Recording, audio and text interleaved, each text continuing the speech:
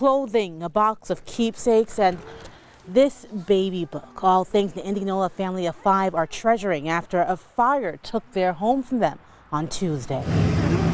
Violent flames ripping through this mobile home's walls, rising outside of its windows. Indianola firefighters quick to arrive, working down the fire.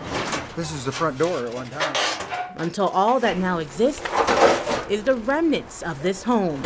This is the boys' room. This is the room that the fire started in. What's left of the home for Christina are her memories, which now include the fire that could have taken everything from her. If this had happened at midnight instead of 7 o'clock in the evening, we would probably all be dead. All being her husband and their 3 kids, all of them in the house Tuesday when she says electrical wiring caused the fire. I looked back and the flame was, it had started on the floor and the flame was like coming up the hall like a big hand.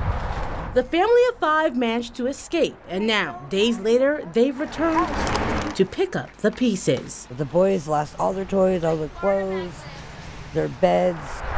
But the Middlesworth family is still finding some keepsakes, piling them up as they prepare for what comes next. We met with the Red Cross and our family's just been awesome, and our neighbors, everybody has just given us stuff.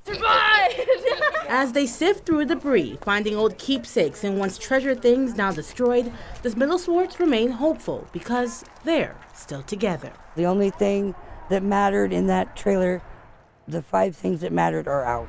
In Indianola, Kayla James, KCI 8 News, Iowa's news leader. The Middlesworth family says they hope to be in their new home by this time next week.